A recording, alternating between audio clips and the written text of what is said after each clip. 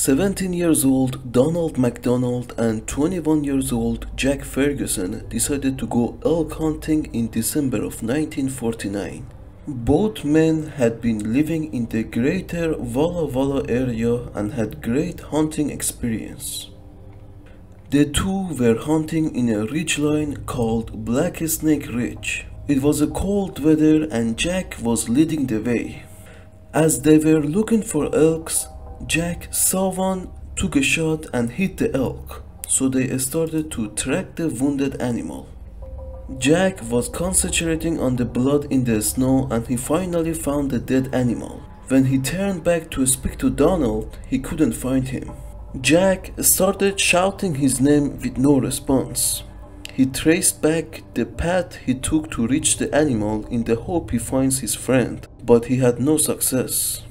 Jack gutted the elk and brought it back to the camp that he and Donald had set up. He searched for 2 days and after not finding anything, he went to the Walla Walla County Sheriff's Office and reported his hunting partner as missing. The county sheriff, local rangers, family and friends all searched for Donald for a week, but they didn't find anything. It's worth noting a snowstorm hit the area the day Donald went missing. Searchers never found his rifle or any clothes.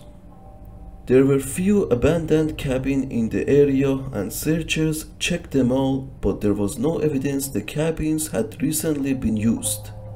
After 1 week of looking for Donald and not finding a single trace of him, they terminated the search effort. In June of 1950, 6 months after Donald went missing, the county sheriff did another search in the hope of finding at least Donald's body or belongings. But they had no success. Donald MacDonald was never found.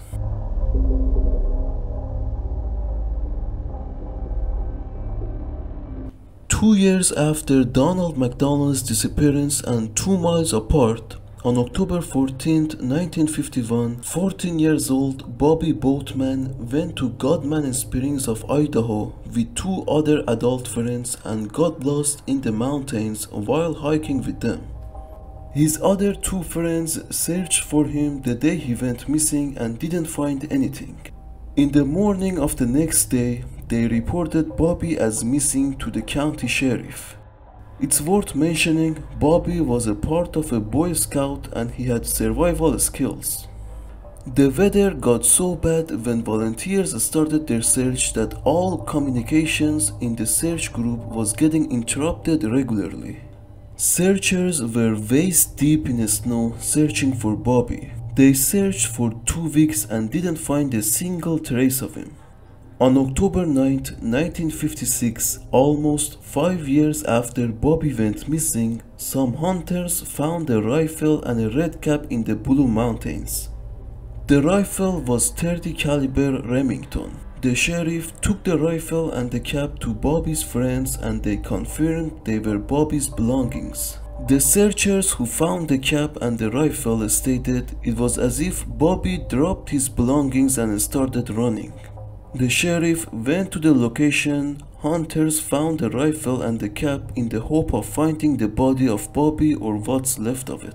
Very strangely, the sheriff found Bobby's bones and clothing under a tree roots covered with dirt.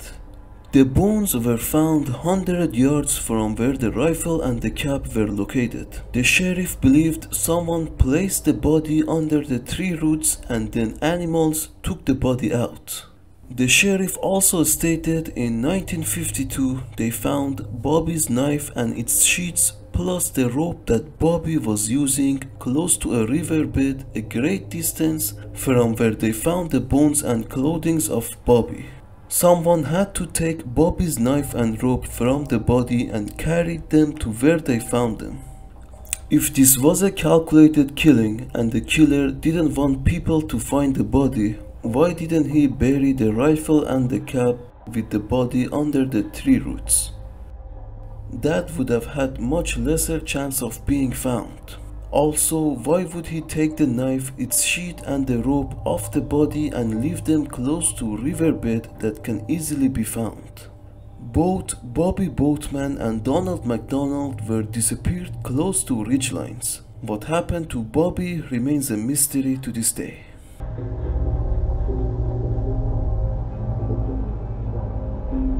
33 years old Patrick Whelan loved the outdoors. He used to constantly travel around and visit new places. He really enjoyed visiting Glacier National Park, especially a land owned by the Blackfeet Native American Reservation.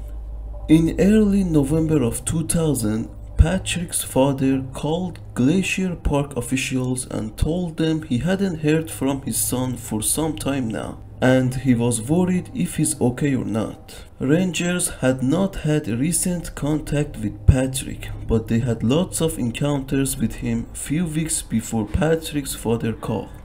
On November 2nd, 2000, Patrick hit a deer.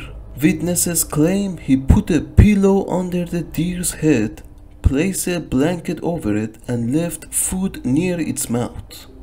Once he hit the deer, he abandoned his truck and left to backpack into Glacier National Park.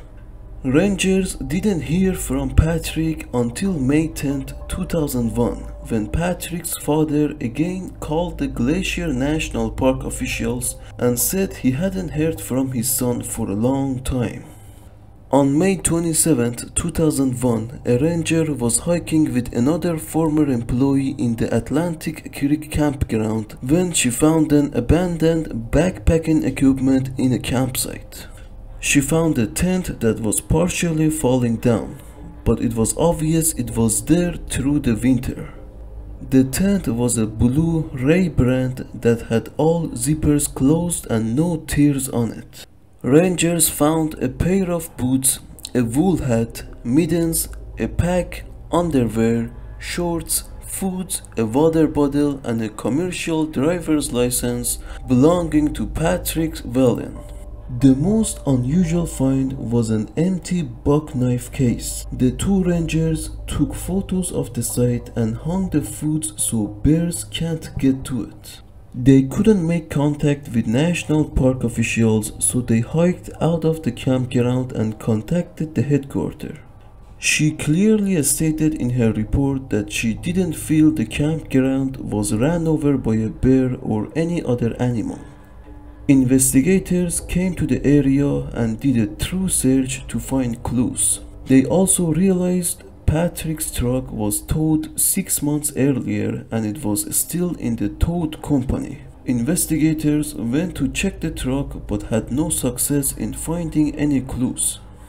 On May 30th, officials brought in search dog teams to the scene to see if there is any human body in the area, but they didn't find anything.